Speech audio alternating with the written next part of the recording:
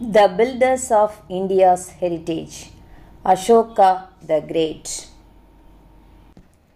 Upon the vast plains of Kalinga, not far from the modern city of Bhubaneswar, was being fought a war, the like of which the country had never known. It was the Emperor of Magadha who had invaded Kalinga, then a peaceful and prosperous empire. The invasion was bloody and brutal. The young emperor himself, who led the army of Magadha, was reputed to have ascended the throne through a bloody bath. He had killed 99 brothers of his. He knew no mercy. The people of Kalinga fought back bravely, but being unprepared for such a situation, they were routed.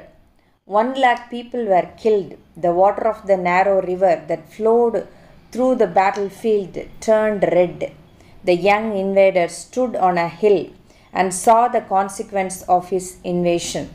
The horizon was blinded and the sky was darkened by fire and smoke rising from hundreds of villages around.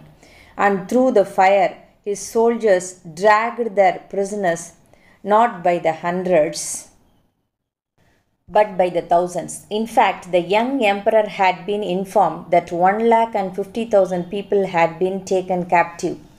There were violent shouts of triumph from the camp of his soldiers who had plundered the prosperous Kalinga to their heart's content. But such shouts were often subdued by the cries of agony from the dying and the wailing of those rendered miserable.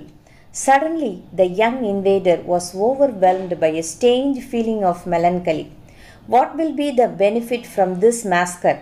Kalinga would be annexed to his empire.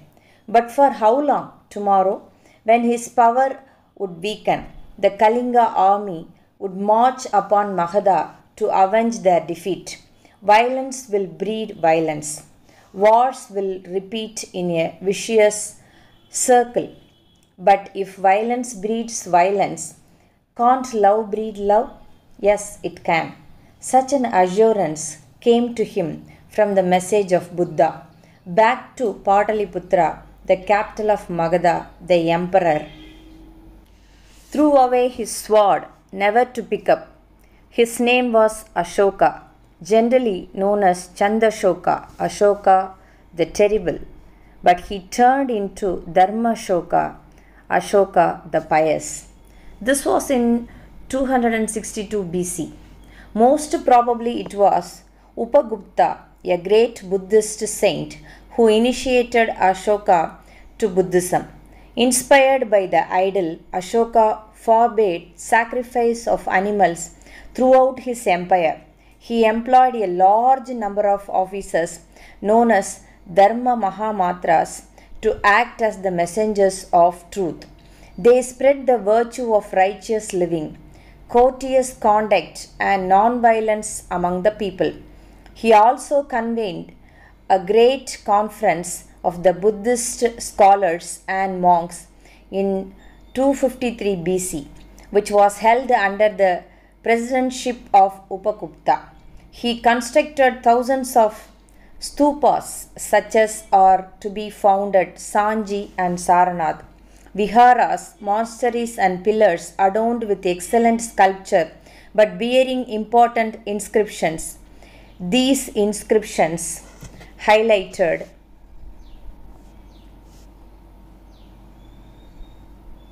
the moral principles by which the people should be guided. At the same time, they gave the government officers their codes of conduct. One of the inscriptions reads, "All the people are my children. Hence, as a father desires prosperity and happiness for his children in this world and in the world next, I desire prosperity and happiness for all the people." Vast was Asoka's empire, extending from the Hindu Kush in the northwest to Bengal in the east, and from the foot of the Himalayas in the north to the river Pennar in the south. His inscriptions have been found at such distant places as Kandahar and Jalalabad in Afghanistan.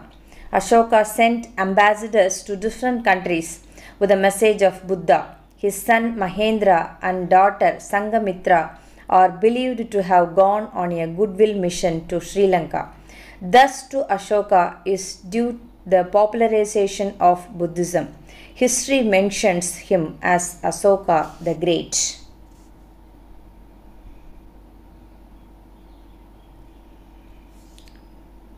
Support us by subscribing our channel.